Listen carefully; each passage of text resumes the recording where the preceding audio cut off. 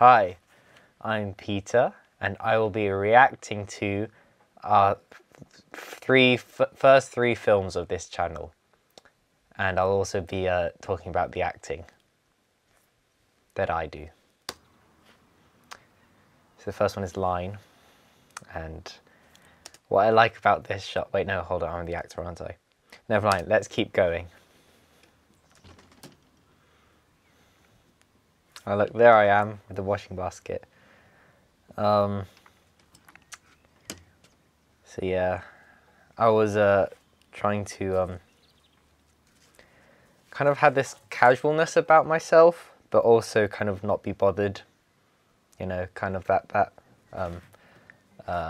balance between that. A lot of people think that not being bothered and being casual is the same thing, but that could not be further from the truth, let me tell you. Here you see me looking through the washing line. This take I did, sorry, let's go back a bit. This take took me quite a few takes because I kept looking at the camera accidentally, because from my field of view there was the camera, which was 50% of it, and then the rest of it, which was the other 50%. So it was very hard to kind of like, that's why I look over the top of the camera. I just, yeah, look over the top like that. Which maybe in hindsight I should have maybe got someone to maybe step back a bit so I could look underneath the camera, because that's where I would be looking if there was a disappearing ladder. There I am looking confused. So I still wanted to keep that kind of casualness, because I felt like if this happened to me in real life, I would freak out. But I think it works better in this film if I was, you know, more casual, and I think it makes things more funny. As if like, yeah, this is weird, but it's kind of normal at the same time. I don't really like this shot. Okay, the one where I put my hand through, I don't really like that much. I think my reaction is a bit weak, and I feel like I could do a lot better. And when when I put my hands on my face like this, I feel like Martin Freeman, because I feel like that's a kind of like a kind of thing that he would do. I don't know, I just want to point that out. There we are. Nice grin, smile, clips off. Not really much I can say about this, other than just take clothes down. Whoop, hat comes off. Feel all accomplished, look into the sunset, realise that my hat's not there because the sun's getting in my eyes. And then I run past the line. And that's it for Line. Moving on. Let's go to curtains. Love curtains. Now curtains was shot, well, I think Samuel said in the last video, like 10 minutes after we came up with the initial idea. So this is curtains. It was very off the cuff, and we're like, oh, we need to do something. And I came up with a genius idea of curtains opening right when you're about to fall asleep. It's not that genius, it's quite simple really. We had to actually do reshoots for the audio in this for me falling asleep sounds, which was kind of awkward, but I think it's the subtle things that make something big and something good. Now Samuel was really particular about my lack of shirt, and almost made me because I would button up the shirt, except for the fact that the buttons have all fallen off because they're like what, 5 years old, this shirt. So Samuel tried to like gaffer tape sorry, this my shirt up, but it kept falling off, so I'm like, you know what, allow it. This is a horror movie, it's not like it's gonna be like, you know, for kids or anything, so it doesn't matter. So go over here. I think I should have acted more scared, because right here I feel like I was looking more kind of confused, and I was like, ugh, or like annoyed. I look pissed. I should have been more like, oh no, my curtain's opening.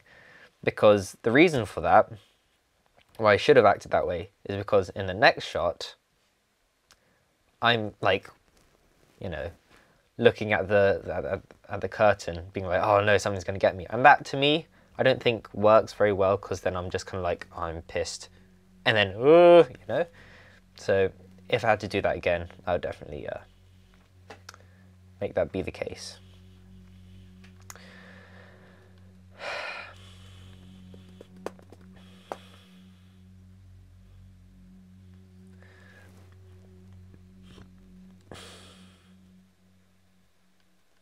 There's me falling asleep. I don't really like this shot, not because of the shooting, but just because of the acting. I don't really know what else I could have done, but it was alright. Now this shot, we did take many takes of it. One of me, like, being less expressive, I guess. But this was one of the more expressive ones. And yeah, I'm kind of glad we went with it.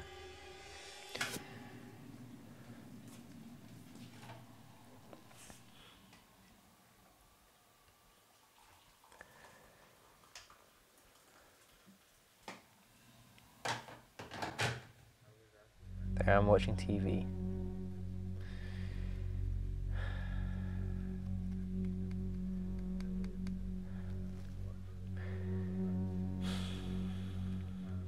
You know what I want to do? I want to make like a horror film where the characters aren't really stupid. And so far we haven't done that. Because this character is really stupid.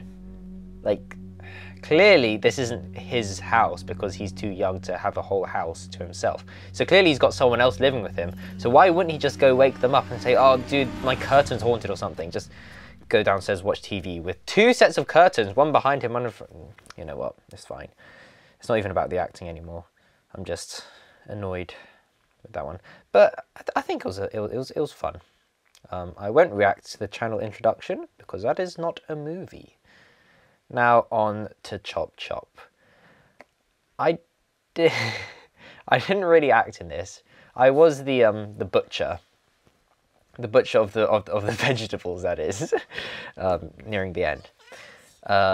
However, I was the tortoise wrangler, and I kind of feel sorry for Noodles here, because half the time I was just pushing him along.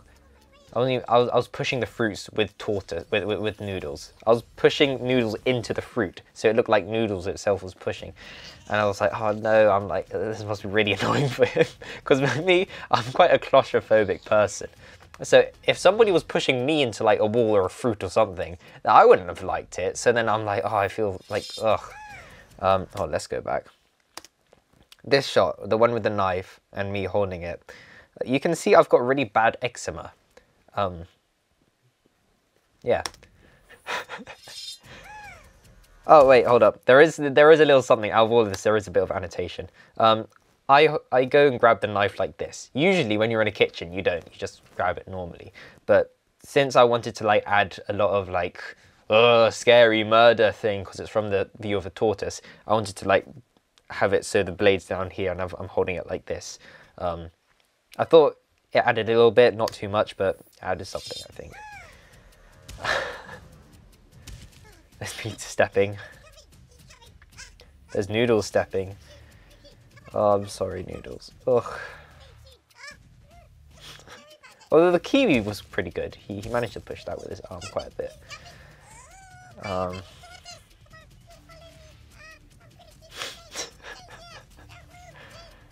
But yeah, Noodles did like release his waste quite a few times in the production of this video. While we were filming with him, that is.